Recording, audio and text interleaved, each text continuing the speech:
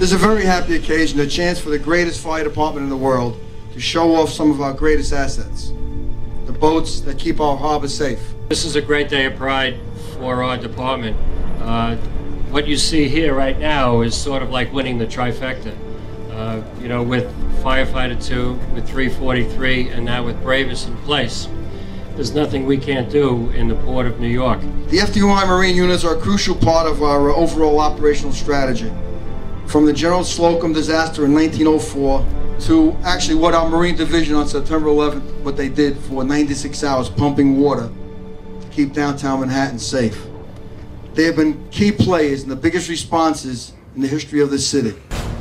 May this vessel stand as a symbol of those intrepid men and women who have served before us and those who have yet to serve, and for all those who earn the right to be called bravest.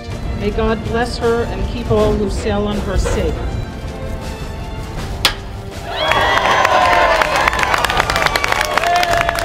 Crew of Marine Company 6, man the fireboat Bravest, who honors all FDNY firefighters.